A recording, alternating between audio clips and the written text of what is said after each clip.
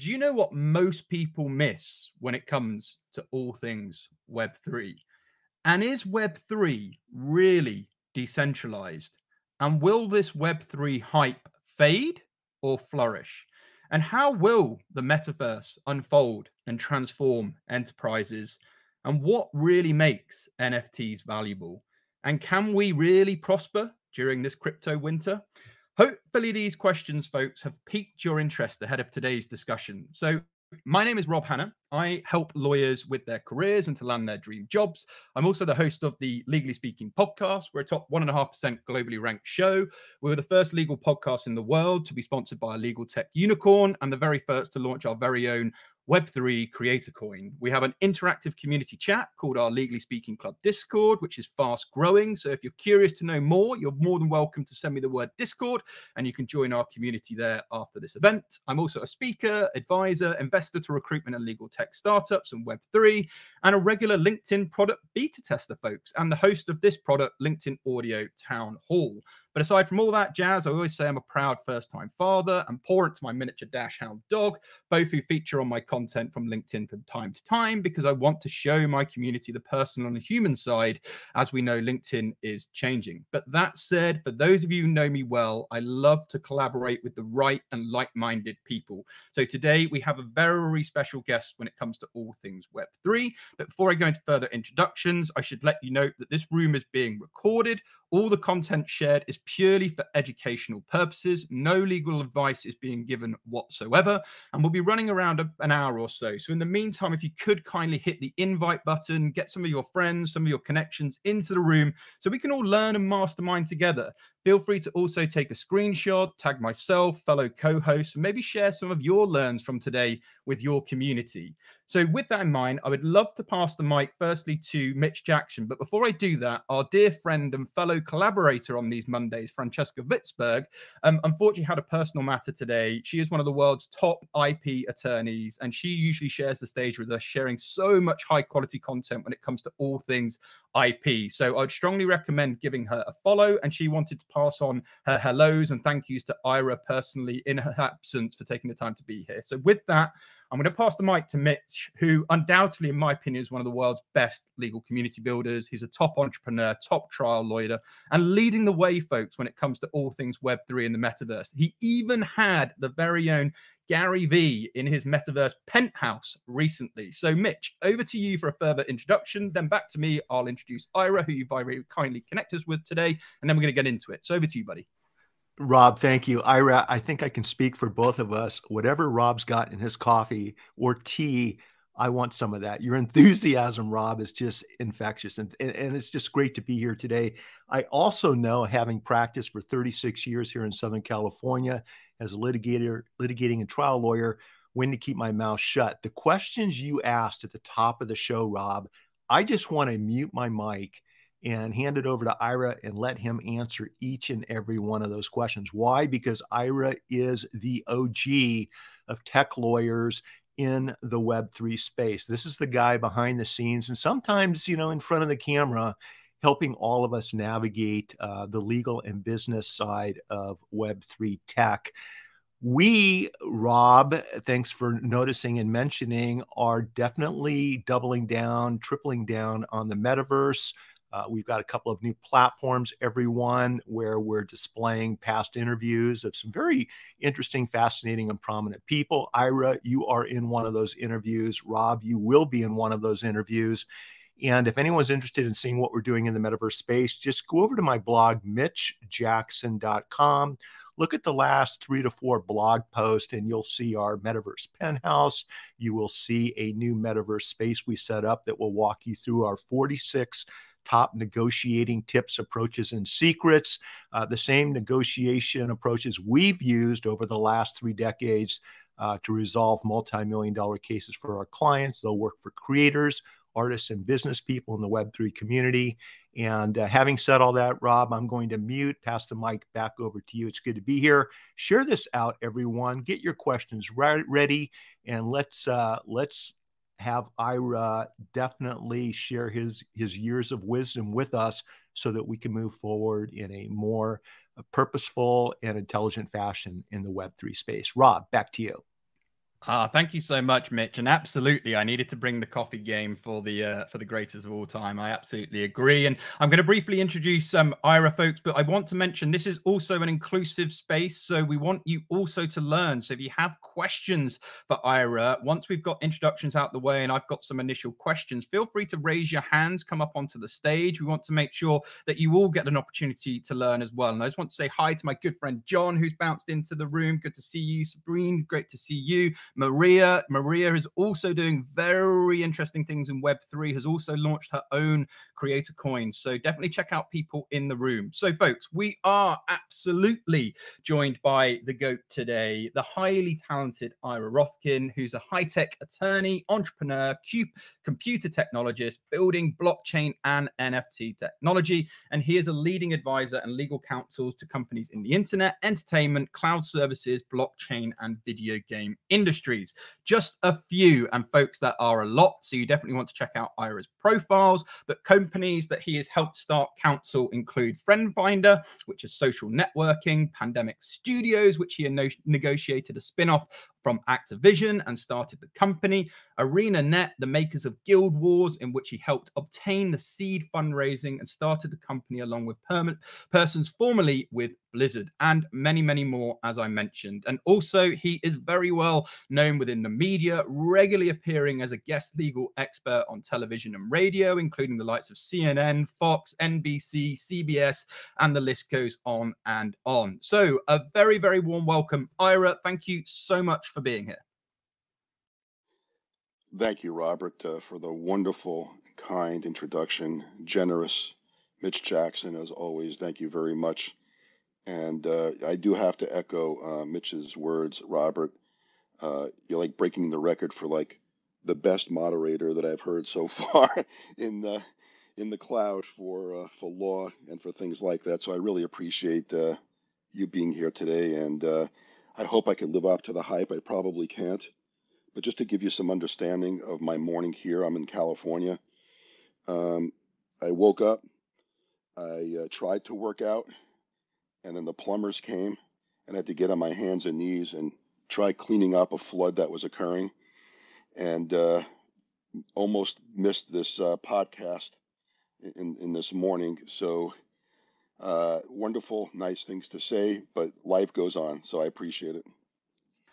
Well, firstly, thank you so much for the kind words. But secondly, we really appreciate, given your personal circumstances and what happened, you being so committed, folks. So give us a heart emoji for Ira. Let's hope he gets everything sorted, and let's get into to learning some fun things when it comes to Web3. So, Ira, let's start with some of the basics. Because we've got different variations of people with Web3 knowledge in the audience. What's your definition of Web3?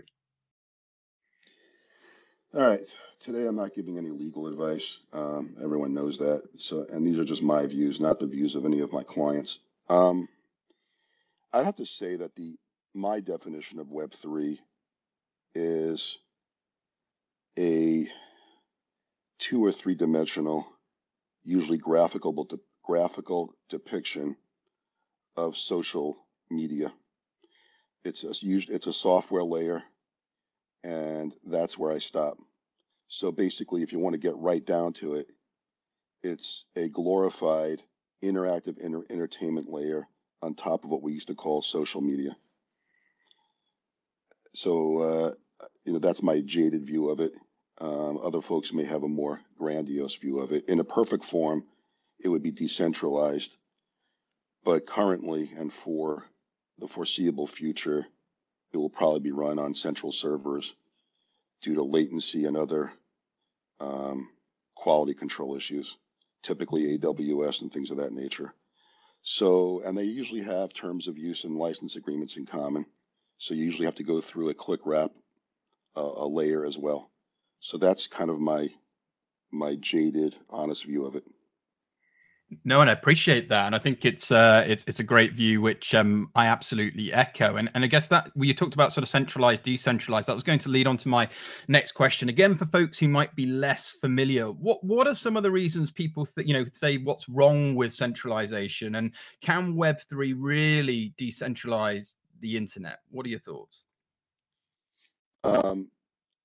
Web3 for now, has very narrow use cases where Web3 or decentralization is super optimal.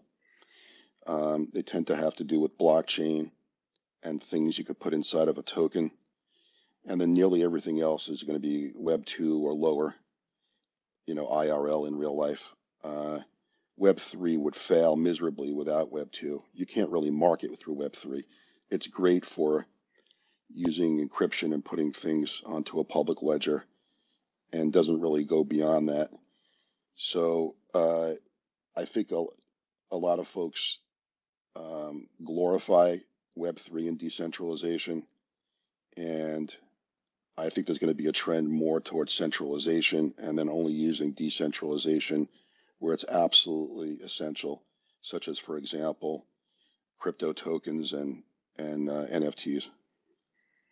Yeah, and that's an interesting point because that's what I wanted to talk about next. And because I know Mitch, you're doing so much work in this space as well. So any questions for Ira at any point, jump in too. I mentioned in introduction, what really makes an NFT valuable? And I guess my reason for that question is we may have seen the initial hype where people were, purchasing PFPs for astronomical sums, and people were like, why would I pay just for something like that? So, from your perspective, what really makes an NFT valuable? And if people are thinking about NFTs, what should they be considering to ensure that they don't necessarily get scammed or fall into any traps like that? Well, we're on kind of a legal centric show today, so let's get into the first sale doctrine. And this is kind of my, a point that I kind of reiterate each time I do one of these types of questions and answers. And what we have with NFTs, in my view, is legitimate. It's a legitimate economic ecosystem. People, a lot of folks, including a lot of my friends, think it's just JPEGs and hype and, why someone's spending all this money on a JPEG. But we need to look at the legal and economic underpinnings of an NFT. And in the past, we'd have the first sale doctrine, which is basically the ability of somebody to buy a physical piece of art or a record album and then to resell it. And if a record album, for example, becomes a collector's item, well, you could sell it and make a profit. Same thing with artwork. All the joy and adrenaline rush and enthusiasm and economics where someone buys a Picasso for one price and then years later resells it. That's made possible by the first sale doctrine. And the first sale doctrine, simply put in the United States, is the notion that once you own the physical artwork, the copyright owner really has no say over how you go ahead and dispose of it or display it in your home or in a gallery. They're still the copyright owner, but they can't stop you from how you use the physical artwork. And so that allowed for the economics of collection to go on, for Christie's and Sotheby's and others to flourish. And for years, as we moved into the internet era, we weren't able to do that with digital works. For one reason or another, in the early days, clip art was kind of close to that, but then it was only licensed for a CPU. And so it became very, very difficult to create a collectability for digital artwork. And if somebody tried to copy it and claim first sale doctrine, they'd get sued into oblivion because the first sale doctrine didn't apply to digital works, which by its nature were not physical and for which you had to actually make copies in order to transfer it. So Getty Images had a good licensing regime going on, but again, no collectability. And then finally, the blockchain manifested. And folks figured out, well, wait a second, in order for this to actually make a lot of sense, we got to give something that's kind of like the first sale doctrine. And the way you do that in digital works is to provide for non-exclusive private viewing licenses. That could be sub-licensed or actually the licenses assigned. And so that's what the blockchain ledger is about. That's what NFTs are about. The token represents the non-exclusive license holder's license. And if you transfer that token, you've now transferred the non-exclusive license. And that roughly emulates the first sale doctrine, but for digital works. And then all of a sudden, the economics followed with Beeple, for tens of millions of dollars back in 2021 for that auction to take place, kind of legitimized the art market. And now we have a huge economy, although there's been a downturn lately for macroeconomic reasons. But the economic underpinning of collectability tethered to the transfer of what's usually non-exclusive, non-commercial licenses is the major innovation in our lifetime that roughly emulates the first sale doctrine. And so this is a wonderful time for us to be, alive and to be participating in this. And I'll stop right there to see if you have any questions on that. Well, Ira, with respect to the first sale doctrine, talking about traditional legal concepts and then, integrating them with what you and I have talked about in other shows together in the Web3 space, I read earlier this week or late last week that the U.S. Copyright and Trademark Office is doing a study on NFTs and how they can or should or will they be applying traditional IP copyright and trademark principles towards the non-fungible token space. Have you had a chance to look at that? If so, what are your thoughts moving forward? Not necessarily just with NFTs, but on other traditional laws applying to the Web3 space. Well, I haven't looked at that in terms of formulating any kind of response. I've certainly have looked at that and done deep dives over the good period of time on viewpoints. And there are significant legal bugs in the NFT ecosystem, which may be underpinning why the office is doing that at this time. Here's a few of them that folks may never have contemplated. And it basically makes the NFT ecosystem completely buggy. For one, the NFT license agreements. I've been working really hard with Consensus Mesh on fixing the NFT standard lately. The current standard is 721. We came out with the EIP 4910. But what we noticed is that, particularly for second generation sales, the license agreement is usually non-existent at the point of sale. So buyers aren't taking the license subject to any notice. The standard, the legal standard for e-commerce license agreements or terms of use even, is clear and conspicuous notice and opt-in consent. Some projects, for example, who use OpenSea, may put their license agreement links in the description and come close to that. The vast majority don't. The license agreements are not included in the JSON files, which is the metadata for NFTs. And so the vast majority of license agreements, I don't mean terms of use for a platform now, I mean license agreements for the NFTs, what you're getting, those things are probably not binding. So people are thinking they're collecting NFTs. And when these things start getting litigated one day, in my humble view, the vast majority will not be subject to a binding license agreement, which may affect valuation and predictability and a whole host of other things for both sides of that. So we have what I call the consent gap or the consent bug. We also have a bug where NFT owners are quickly realizing that when they buy, for example, I'm not going to use any names of NFTs, but major NFTs for profile picture memberships, that they don't have standing, at least as copyright owners, to go into court and file suit. So if somebody's using their image on social audio or social media, the only party that has standing to sue in court for copyright infringement, it's not the non-exclusive licensee, it's the copyright owner. And very rarely do they do that for their licensees. And so folks are getting a rude awakening that they can't do much. There may be other novel theories, but they can't do much on the copyright front to stop folks from essentially copying their images. And then we have the one that's really a sleeper, and that is 17 U.S.C. 203, which is a copyright termination statute. And I haven't really seen anyone discuss it with NFTs. You see it with, musicians getting their music back after 35 years and filing the proper notices to terminate licenses and copyright assignments. But there's a whole host of collectability problems when you have a copyright termination statute that's not available in the first sale doctrine for physical works, but sure as heck is available for licensees in the NFT environment. And so folks may not have, one day the non-exclusive license. Maybe they will. We'll see if case law changes that or if Congress changes that. So those are sort of three examples of bugs that need to be addressed. And I think it's really good that the Copyright Office is starting to take a look at this to see how we could have consumer protection in the NFT era.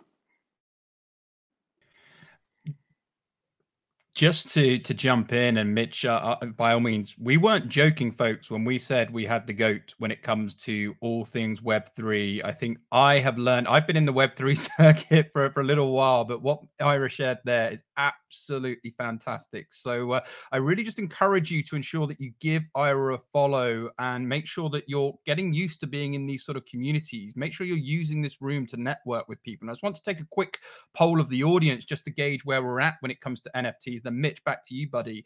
Who has previously bought an NFT? Give me a thumbs up in the audience if you have previously purchased an NFT. Okay, interesting. Now, give me a laugh emoji if you are afraid to buy an NFT. Maybe you're not sure, maybe you're not convinced, maybe you're still a bit uncertain. Give me a laugh emoji if you're still in the camp of not sure about it.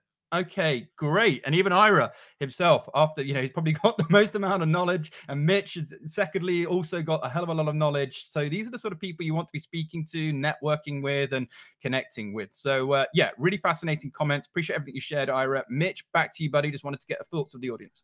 I got a kick out of that too, Rob, because while we're purchasing and using NFTs, we're also very cautious, right, about the links we're clicking on and what exactly, why are we purchasing the NFT? Is it to become part of a community? Is it for an investment purpose? And for all of the reasons that Ira just so eloquently shared with all of us, we want to be careful. We want to do our due process. And Ira, speaking of due process, understanding that we have a lot of entrepreneurs and business owners here in the audience listening to the recorded version of today's show. And by the way, everyone, this is the time to raise your hand, jump up on stage, meet Ira, ask him a question. Now's the time. You got to take action in life.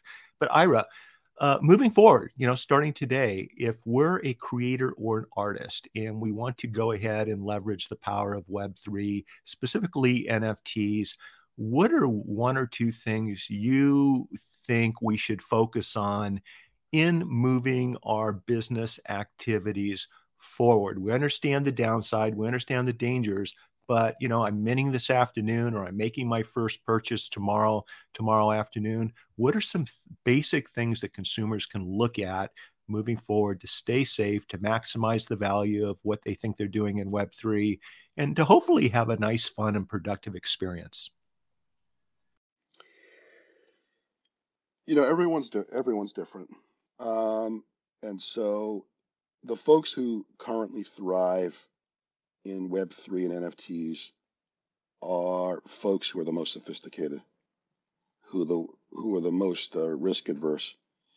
When folks ask me, what's the best way and the best manner of buying an NFT?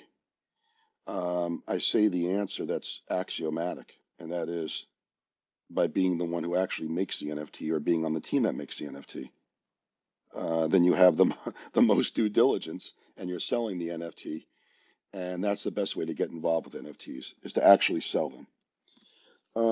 I also have to say that the biggest risks come with roadmaps. Now, some of the best-selling NFTs of all time have roadmaps. And Ira, can you tell everybody what a roadmap is? A roadmap is usually something that's a brief description of where the NFT project is headed.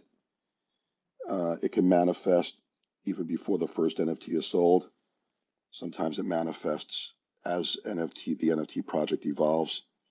They're usually related to membership NFTs, like things like Bored Apes, and the other is Doodles. And they have elaborate shows and presentations and hype. And these are some of the best-selling NFTs in history. And so when you have those, you also have the risk of fraud and deception, or what I'll call accidental fraud and deception. When you're buying NFTs for artwork, that's the safest way to buy NFTs.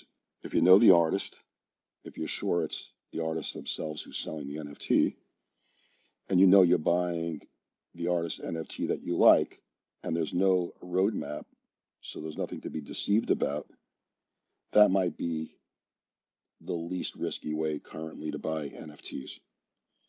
When you start adding roadmaps in, then you run the risk that people are lying, people run out of money. It's essentially investing in something where they would argue they don't even have a fiduciary duty towards you. And typically when you invest, you want the people who are selling to you to have a fiduciary duty when they have a roadmap or future work. So best way to buy NFTs right now would be to buy art from an artist that you know, to use a reputable platform like OpenSea, and to avoid believing the hype on roadmaps.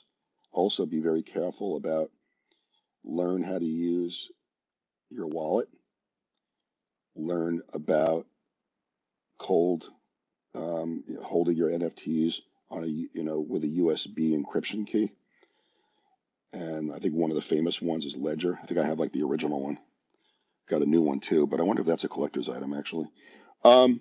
So those are some of the thoughts that I had about that. Yeah, I want to ask you about Ledger in a second and pass this along to Rob to see questions from our guests coming up onto the stage. Thanks for coming up, everyone. But, the power of NFTs, everybody, they can simplify everything we're doing. So we, Ira, as you well know, we recently purchased an NFT of a penthouse suite overlooking beautiful Miami, and through a couple of clicks, integrated it into our spatial metaverse account. It was easy, it was fast, and the outcome was just, I think, outstanding. Having said that, before we clicked on anything, before we purchased this particular NFT, which is available through Exclusive, we did our due diligence. I made sure that, what we were purchasing was a legitimate project. I made sure that the links I was clicking on were properly connected safely to our MetaMask wallet. And so I love the value or the upside of simplicity and a quality product via an NFT into the metaverse. On the downside, for example, you mentioned Ledger. Did you see our mutual friend David Bianchi's video this weekend of receiving a fake Ledger product in box, which was shrink wrapped, but was preloaded with malicious software designed to hack David's account? Did you see his post on that by any chance? I didn't, but typically Ledger and others tell people to only buy directly from Ledger and not through Amazon. I hope. Did David get it directly from Ledger, or was it just what it was? So here's the clever thing about it: is it was sent to him as a gift. And a lot of us receive, as brand ambassadors and things like this, everyone, we receive these types of things each week. And it was, loaded for bear, ready to take over his system. But when he shared the video, you would not know by looking at it that this, for most people, wouldn't recognize that it was not a genuine Ledger product, or it was, but it was altered on the inside of the device, Ira. So there's a lot of sophisticated criminals out there, and I think everybody just needs to be careful. Going back to Web2,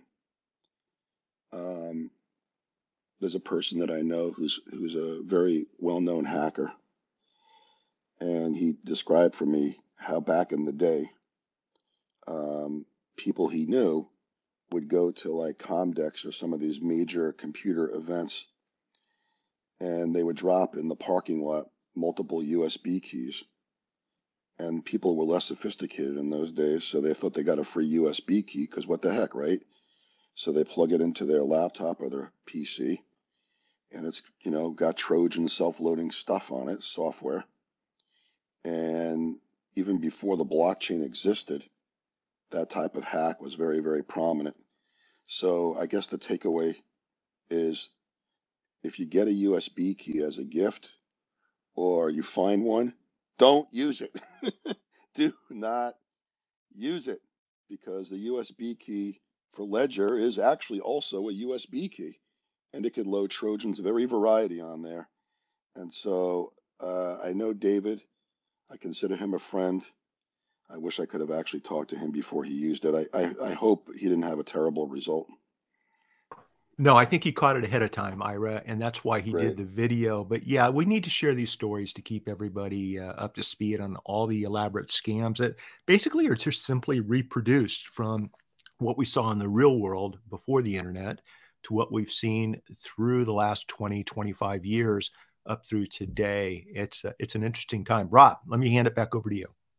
Thanks, Mitch and Ira. Loving the conversation, and I hope you all are in the audience. Give us a thumbs up if you're enjoying today's discussion. I'm certainly learning an absolute ton. I'm really enjoying things, and like with all of these things, sometimes if it's too good to be true, folks, the reality is it might just be that. So, with that, we'd like to say thank you so much to our speakers who are coming up to ask questions. Appreciate you being patient. And again, if anyone has any questions for Ira, take the opportunity. We've still got about 30 minutes or so, so let's make sure we all learn and ask what we want to know. So is it Matai or Matei? You have the mic. Please do correct me, and welcome to the show.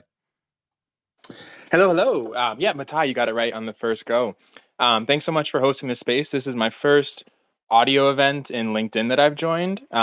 Mostly active on Twitter, but cool to see the LinkedIn space expanding. Came here after Ira posted the link in Twitter. I have had the pleasure of working both on Ira's team and as well as he was our legal counsel for a project, and also on the other side of the table where he was the legal counsel for a partner and we were negotiating an agreement with each other. And just want to say throughout, Ira, thank you so much, both while we're working on those projects for continuing to educate, and really love to see you continuing to share your knowledge in these spaces across Twitter, Clubhouse, LinkedIn. Always learn something. So primarily now I'm focused on helping nonprofits get into the NFT space with a platform co-founded by Deepak Chopra called Save a Love. And one thing we've been really getting a lot of questions about and asking for a lot of help on is the creation of DAOs, decentralized autonomous organization, the sense that you can use crypto and NFTs to govern voting rights for a group of people tracked through on-chain interactions. I was wondering if you had any advice to share on kind of around DAO formation or launch? I know all non-technical legal financial advice, but just as nonprofits are considering using NFT technology, have you seen any use cases where this was done really well? Do you have any recommendations for just kind of like the general concept of giving out NFTs for DAO membership currently? And the project we're specifically working on is we're airdropping people an NFT to then become a member of the DAO to support voting on proposals for what this nonprofit does for community impact projects. I feel like that's a lens that isn't often talked about in this space, really on like the social impact side of things. So I was wondering if you might just open that can of worms real quick and share any tips or advice on NFTs for nonprofits. Matai, great to see you, and thank you for your kind words. And for full disclosure, yes, indeed, one of the companies that I work with, Infinite World, did work on a large part of the infrastructure for Deepak Chopra and his team, and it was wonderful. And it was for it raised money for great causes. So in terms of nonprofits, here's where I come out. There's a whole host of lawyers I could promise will disagree with me on this, but I suppose my approach would be more conservative, more prudent. I think that NFTs are great for nonprofits once the macroeconomic impact in crypto and NFTs in our society as a whole is alleviated. I do believe strongly that NFTs will come back as well as crypto. I do not believe that what's going on right now is unique to crypto or NFTs, and other folks do. So that's kind of the split. But I think if you want to see a good indicia of when crypto and NFTs are coming back, just go back and take a look at your, top 10 favorite internet-centric stocks, and when they're kind of back to where they were, I believe crypto will be back to where it was. Amazon, Facebook, Google. Just watch those, and then watch the price of ETH and Bitcoin, and I think it's going to correlate. So when that occurs, I think there'll again be pent up ownership of crypto. There's not many ways in which folks could use it. And one of the great ways to use it will be making donations with it. And they'll be there to get it. And if NFTs are involved, even better. But how? How do you do this? How do you take DAOs and make them fit for charities? And because at the surface, it sounds like a great idea and it'd be really easy. But when I've looked at it, as other lawyers have, it starts to get a little difficult. You know, when you have charities, you want to have transparency. You got to know, you have to do some KYC, right? You can't be a money launderer by accident. You got to have AML. You got to avoid conflicts of interest.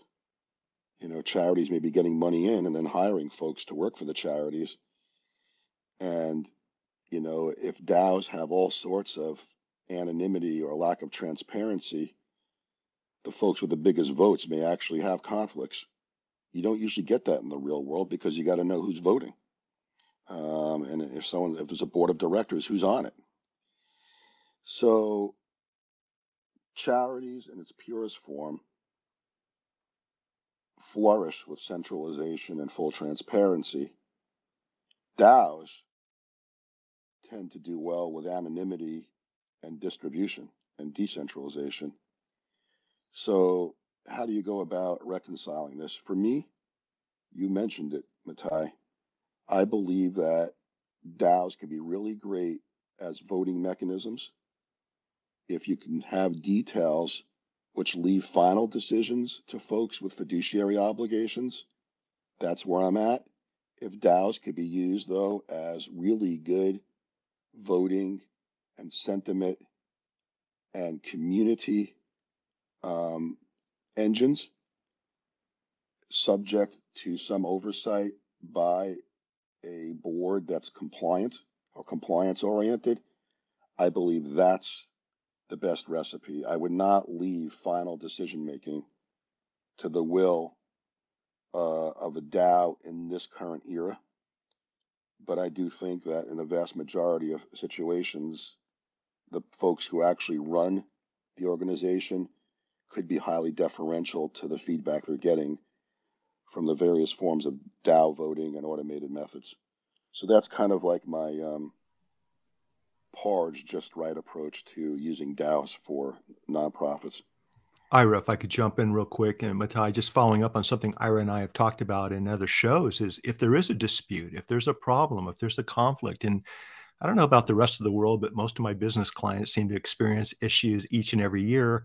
If we go into court, and I'm speaking through the eyes of a litigation and trial lawyer, when I go into court and litigate against a corporation or defend a corporation or limited liability company, we have a set of established rules and regulations, both statutory and case law, that I can rely upon to make arguments on behalf of my client. If I'm going into court, and I'm just speculating, defending a DAO or going after a DAO entity, depending on what state I'm in, I'm not sure what's going to happen. I'm not sure how that entity is or is not going to be classified. I don't know how that entity is going to be treated. Maybe it'll default back to a general partnership. There's a lot of uncertainty. And so I don't want to be, on behalf of my client, that first test case where we're not sure how much it's going to cost, how long it's going to take, and what the final outcome from a judge or a jury is going to be. So there are a lot of uncertainties. And with all of that in mind, I don't know, Ira, I would say 99% of the time, we're still recommending most of our traditional businesses doing business and migrating to Web3 that approach us about creating a DAO. Oftentimes, they're better off with a more established type of C or S corporation or limited liability company. What do you think about that, Ira? Yeah, I mean, look, for trial lawyers, high-tech litigators, you think about Discord. Well, you know, that's really what people are using for DAOs. You think about subpoenas. You think about e-discovery and IP addresses and picking off folks who are major players in the DAO and making them named and you can have an absolute mess. One person's DAO, if the DAO goes too far, is another person's racketeering conspiracy. And so it just, I agree with everything that Mitch said. I think it's easier to really litigate the heck out of a DAO. And I do agree that if one's not careful, you could have general partnership type liability where the wealthiest folks in a DAO may be held joint and severally liable for dumb decisions made by people they don't even know, who don't have as much in the way of assets. So it's a very risky thing. Now, I do think that the future of DAOs is bright, especially as we start moving into securities compliance. And if Congress could act and provide guidance on how we can have more simpler versions of securities compliance, I think that the first generation of NFTs have shown us that if we can have crowdfunding done in a way where there aren't footfalls and where there isn't too much friction, it's going to create an incredible economic revitalization of NFTs if you can have basically simple securities as well as DAOs. And then people have ownership interest, they'll have equity, and the world become much more flat for crowdfunding and startups. Love it. Thank you so much. And Matai, what a great question. We were going to move on to DAOs, and your question just covered it completely. I just want to give you the chance. Did you want to say anything back to what you'd heard from Ira or share any comments before we jump to our next speakers? As always, it just brings up more questions, but I'll save those. If anyone here would be interested in maybe doing like a nonprofit and NFT focus space on one of these platforms someday, would love to dive into more details. But thanks for letting me raise that question. Thanks for your thoughtful responses. Took some notes, and we'll definitely follow up with our legal team to make sure we stay in out of the path of any potential litigation, hopefully. Fingers crossed for you on that, Matai, for sure. And absolutely, we would love, feel free to connect or offline. We'd love to do a space. I'm sure Mitch will be up for that as well, particularly around the spaces that you're involved in. And just before we jump to Tejas, and thanks for being here, who in the audience is a fan of DAO? So you've heard what they are. From what you've heard from the speakers and Ira thus far, give us a thumbs up if you are a fan of DAOs. Okay, interesting. And then give us a heart emoji if you're still a bit unsure. So if you're still a bit unsure about DAOs or not 100% convinced, give us a heart emoji. Okay, great. Interesting, folks. So and this is why we all need to come together to learn, to ask questions, to debate, discuss. And one thing that I've certainly learned, if you follow the right people, which most definitely on stage, Ira and Mitch definitely are, and people I hold both in high regard, and I've been following Ira for a long time across social audio, the likes of Clubhouse, Twitter Spaces, you can really get access to great content and learn. Unfortunately, there are a number of bad actors in this space, so it's so important that you speak and connect and get into the right communities where people are happy to share knowledge so you can make more informed decisions. And that's why, myself, Mitch, are so keen to put these spaces, safe spaces, out to people so you can learn and hopefully meet new connections, and we can all prosper together, because certainly the communities I'm in, Mitch's and various others, I'm always learning, meeting great people, connecting, and just want to encourage you to make sure that you get the right people in your networks as all of these technologies look to evolve. So let's Ira, let's talk a little bit more about sort of regulators and the metaverse. Are the regulators really ready for the metaverse? Well, the regulators are never really ready for anything, and they do play catch up all the time. And to be fair, folks go into politics with varied backgrounds. And just like society as a whole, you're going to have some regulators who are nerds like us, and they'll be ready, and others who aren't. I do think that with the executive order that came down from the president of the White House a number of months ago, that we are starting to rally the various branches of government to be doing deep thinking about crypto and NFTs. And there's a lot of work going on in the EU and in Asia. Central bank digital currencies are starting to become a very important thing. But there's also a large amount of overlap with politics and power. And the G20 did a lot of work in 2021 on promulgating some recommendations for legislatures from member countries, and those are starting to manifest. If you want to go ahead and Google that, it's the Financial Action Task Force of the G20, and you can read their recommendations. And those are the types of things we're probably going to see in legislation in the US and other places. So are they ready? Not perfectly ready. They're catching up, but we're definitely seeing progress on multiple fronts. So, Ira, what about Web3? You're well invested in this space. What current or recent news stories have you read that most surprised you? And I know we could go down the rabbit hole here, and there's quite a lot of different stories, but what are some of the recent things or a recent story that you've read that has most surprised you when it comes to thinking all things Web3? I mean, I hate to be jaded, but barely anything surprises me. What surprises me is actually the lack of litigation to date. But I'll answer that question, I think, the way that you intended it. And I would say the recent cases involving crypto and NFTs, we have prosecutions starting to come out of the Southern District of New York, which is kind of like the capital of white collar and securities prosecutions. I know that office. They're very sophisticated, and they back in around end of May, beginning of June, prosecuted 6 companies in crypto and NFTs. One of them for a rug pull. So we have the first rug pull prosecution. We had a prosecution also recently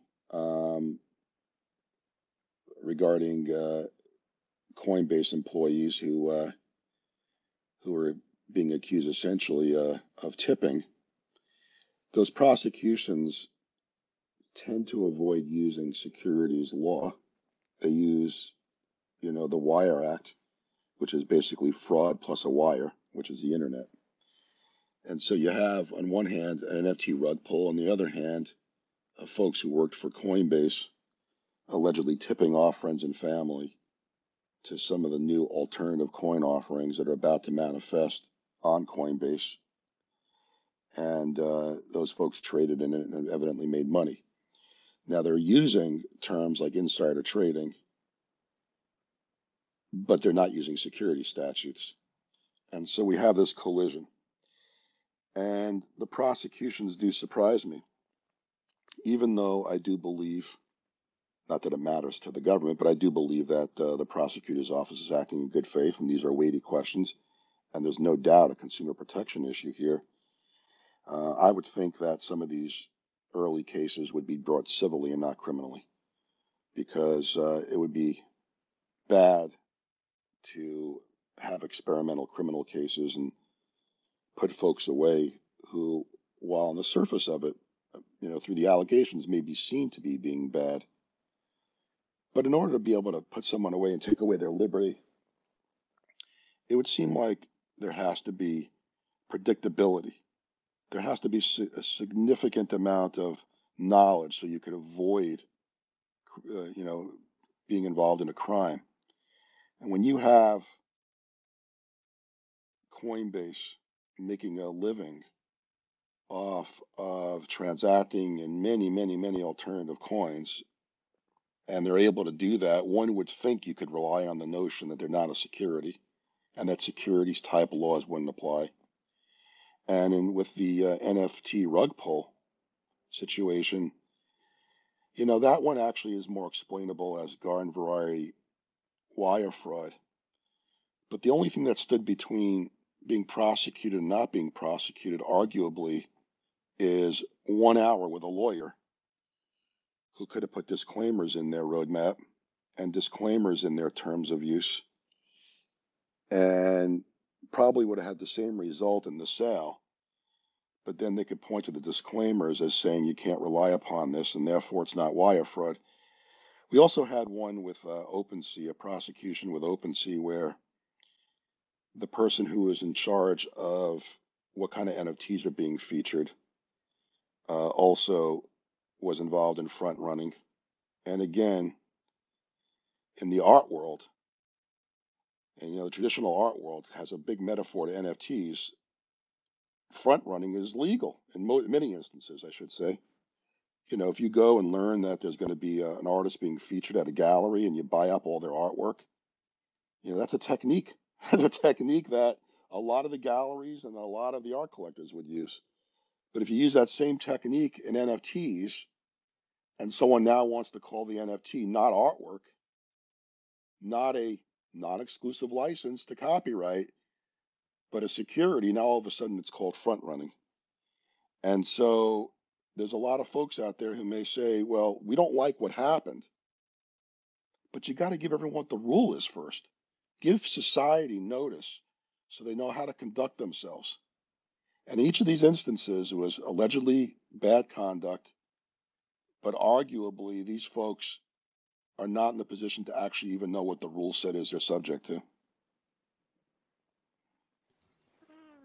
Fascinating stuff, Ira. I'm just learning so much, and just give me again in the audience if you're enjoying the conversation and what Ira's sharing, because we've been doing these quite regularly throughout the Mondays, but this one I'm thoroughly enjoying, and it's just a real pleasure to have you with us, Ira. I'm so grateful for your time. And folks, we only have about sort of 5-6 minutes left, so now is the time to raise your hands if you want to ask Ira a question. Take advantage. He's busy. He's got lots of things going on, so we can't promise we're going to bring him back anytime soon. So do make sure you take this opportunity. So Ira, before we, Mitch, and feel free to dive in as well, I just wanted to ask the quick question. What most excites you about Web3? What are you most excited about? Well, I'm excited about the first time in history, as I mentioned earlier, that we have economics to support NFTs and collectability. That the blockchain is allowing for something that roughly emulates the first sale doctrine, that people could own and dispose of as they see fit their non-exclusive license in artwork and collectibles.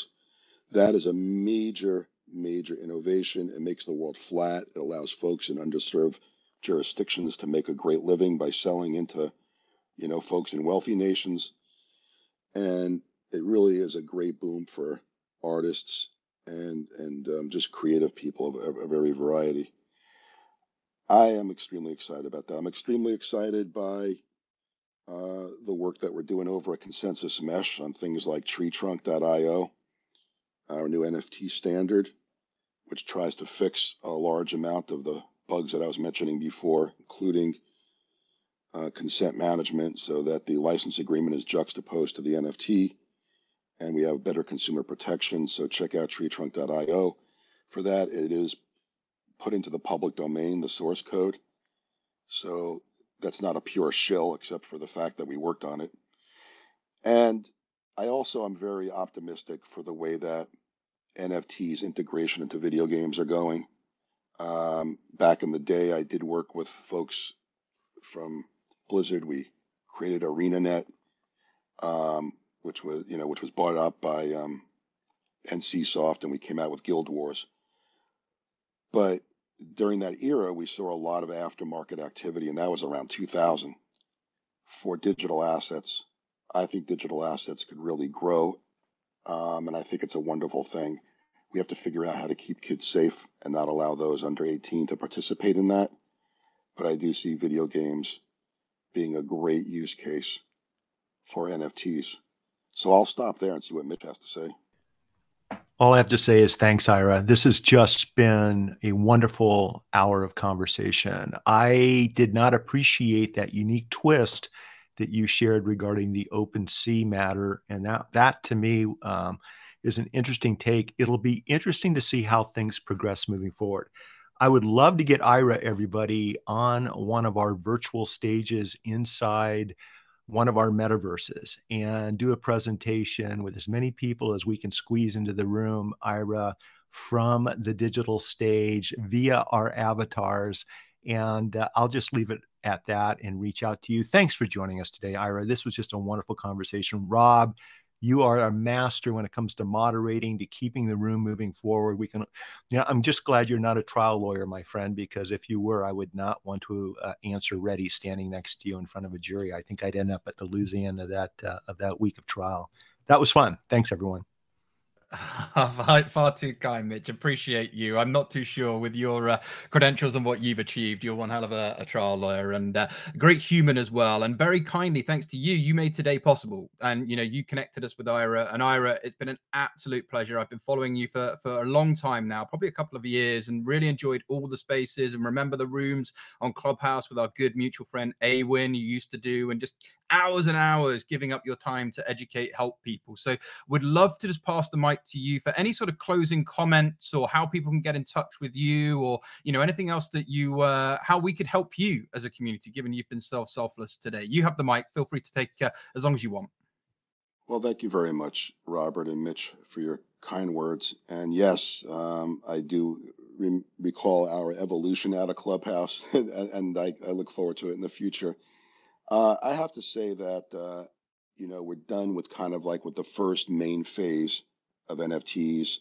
I think also blockchain and crypto are maturing. We're going to see a lot of legislation. I think in a year, maybe a year and a half from now, there'll be some legislation and we'll be looking back at this era and say, oh my God, I can't believe how unregulated it was. I do believe that the era of the NFT platform will be coming to an end. I do see technology in the pipeline that I call MOTA, mint once, transact anywhere, where folks will be able to make NFTs from their operating systems, right mouse click on any image or file, and boom, you'll have an NFT in the blockchain. So it's not going to be this elaborate process. Gas will be virtually nothing or just so insignificant that it won't matter. And that folks could just have NFTs lying around and deciding if and when they ever want to sell them, if at all. Same thing for proof of existence. Right mouse click, you then have proof of existence written to a blockchain that that particular file existed, which is good for evidence and for all sorts of verification. And that's all going to be on the system level, also on your phones. I think mobile is going to be really super key. And I do believe, and this may be a little controversial, that Apple and Google and others really hold significant weight in the friendliness and adoption of NFTs. Once there are app stores and once in iOS you could start doing NFTs, it's going to open up mobile gaming and mobile applications. I do believe is the key to significant acceleration of NFT acceptance. So mint ones, transact anywhere. You don't need a platform in order to buy and sell NFTs. People will be selling them on their own blogs and websites. The technology's out there. Consensus and my team helped build it. And that's what we're going to be seeing in the coming months. So thank you very much for having me. I love these. This is my first LinkedIn audio room. And, you know, I really appreciate you introducing me to this platform. I hope to do some more in the future. Well, we would absolutely love to have you back in the future, Ira. It's been an absolute pleasure hosting you. And folks, if today has been, you know, quite a steep learning curve, maybe you've heard the words rug pull, maybe you've heard minting, gas fees, and just thinking, I'm not quite sure how to connect all the dots, then take action. Give Ira a follow. Follow Mitch. You are most welcome to join our Legally Speaking Club Discord community, where we're sharing very active, up-to-date content related to a lot of this topic. We want to try and help as many people as we can all learn and grow together. So thank you all so much for your time today. Please do take a screenshot and share some of your learnings with your communities as well. LinkedIn is encouraging us to do that. That's why they're giving us all these resources as community builders, creators, to help people and be positive. So please make sure you do that. Don't be selfish. Share it with your communities. And we'll be back, hopefully same time next week, with our dear friend Francesca for another topic related to Web3. But for now, from all of us folks, goodbye